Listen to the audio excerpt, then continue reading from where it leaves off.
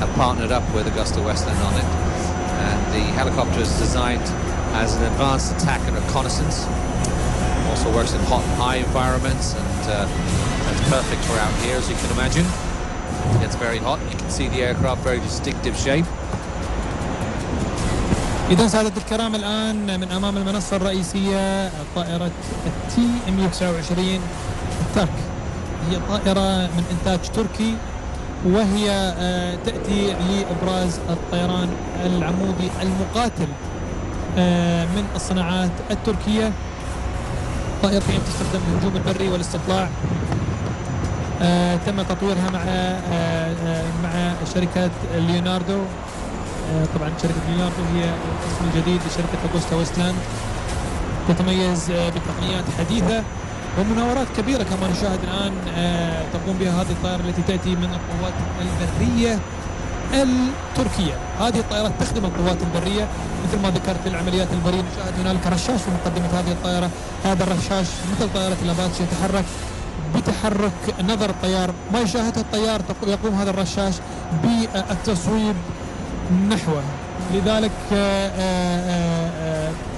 يعني قدرات كبيرة تم إدخالها في هذه الطائرة، كبير جدا من الصناعات الغربية.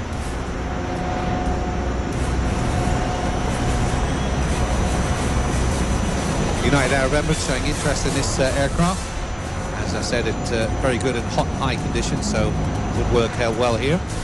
You can see that very pronounced gun at the front of it. That's a 20mm 7.67-inch 3-barreled Gatling type gun. The aircraft carries about 500 rounds. As you can see, highly maneuverable. Maximum speed, as most helicopters really are not that fast because of the laws of a disc. It's still pretty fast for a helicopter though, 151 knots. So it'll cruise at about 145 quite happily, and has a range in excess of 300 nautical miles.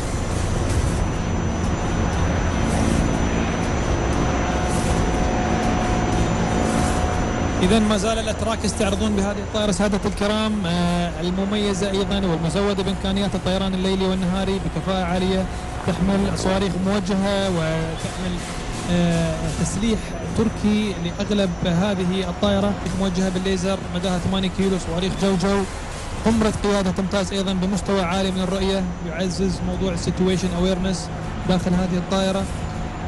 استطاع مصممو هذه الطائرة من تقليل الأعباء المطلوبة من الطيارين، طبعا بإدخال الكثير من العناصر التكنولوجية داخل هذه الطائرة.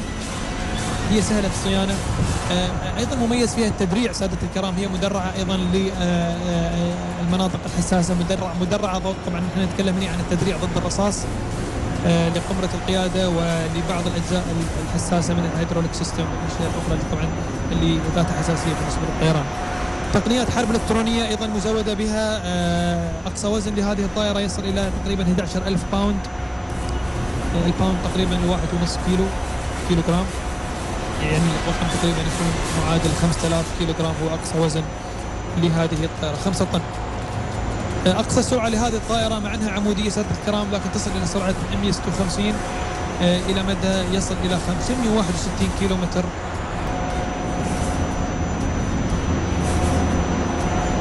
So as well, it's carrying a 20mm cannon that has 4 hard points on there where it can carry rocket pods, multiple calibers. Also, of course, missiles, ubiquitous AGMs, the Hellfire missile being carried on there, Hydras, anti-tank, anti-armor, anti-personnel. Also can carry a Stinger, so that gives it and a Sidewinder, an AM-9, so that gives it a certain air-to-air capability as well, so at least it can defend itself.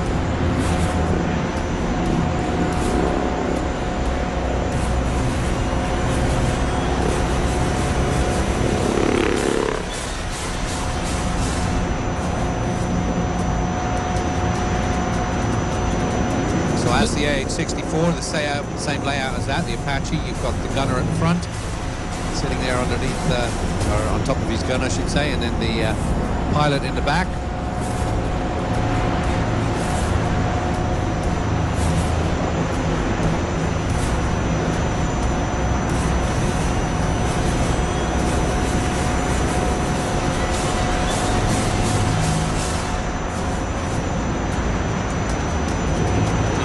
aircraft who work in a pair, so you can have constant field of fire on whatever it is that you're interested in.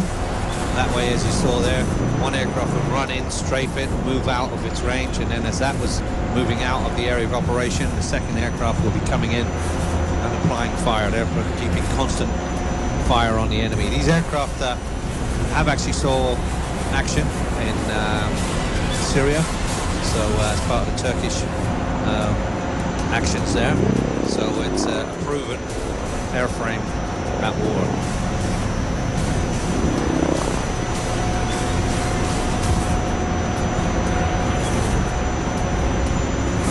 مناورات سادة الكرام واقعيا لهذه الطائرة. هذه الارتفاعات تقريبا هي نفس الارتفاعات التي تقوم بها الطائرة بالقيام بالعمليات الحقيقية.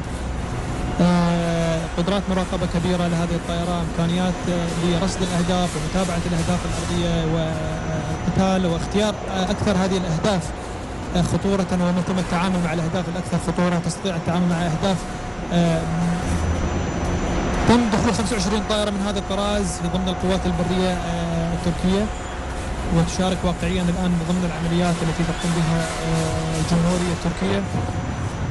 دخلت في منافسة لشرائها مع طائرة الأباتشي لزبون وهو كوريا الجنوبية. الجميل أن أيضا باكستان مهتمة بهذا النوع من الطراز، ويقال أن حتى رئيس الوزراء الباكستاني قد قام بالتحليق بهذه الطائرة فوق تركيا وتحديدا مدينة اسطنبول. Well, looks like our helicopter is down, so that means coming up we've got a very special visitor coming in from the right-hand side. I'm going to hand you over to our United States Air Force commentator who's going to take us through. Ladies and gentlemen, get ready for the F-22. إذن سادة الكرام نستعد بعد قليل لدخول طائرة الF-22 القادمة من القوات الجوية الأمريكية. هي الطائرة الأحدث على مستوى العالم، هي الوحيدة من الجيل الخامس. ويشاركني في التعليق الآن أحد الزملاء من القوات الجوية